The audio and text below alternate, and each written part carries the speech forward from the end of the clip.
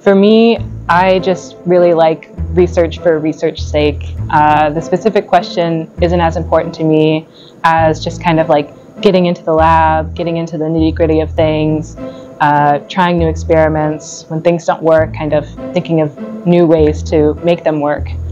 So that kind of drove me to where I am. I'm Katie Anderson. I'm a fourth-year Ph.D. student in the Molecular, Cellular, and Developmental Biology program, and I work with Dr. Osceola Whitney here in the CDI.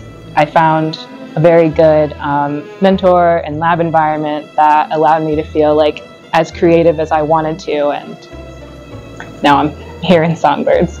I study the neural mechanisms of social behavior. So using songbirds, I look at how gene expression in specific regions of their brains is different in non-social and social conditions. And then I kind of compare those two things together to highlight different neural pathways or mechanisms that may be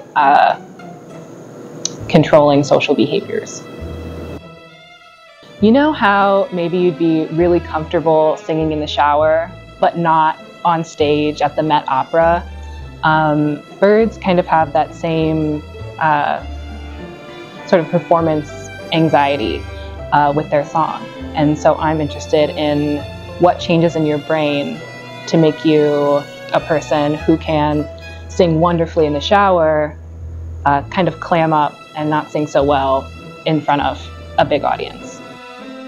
I think my long-term goals are to be a professor at a research institution where I'd have the ability to kind of investigate my own interests and questions, and also still have the connection that you get with undergrads in a classroom.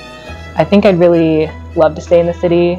I'm talking to a few labs here in the city, and hopefully one of those works out, but we'll see who has space.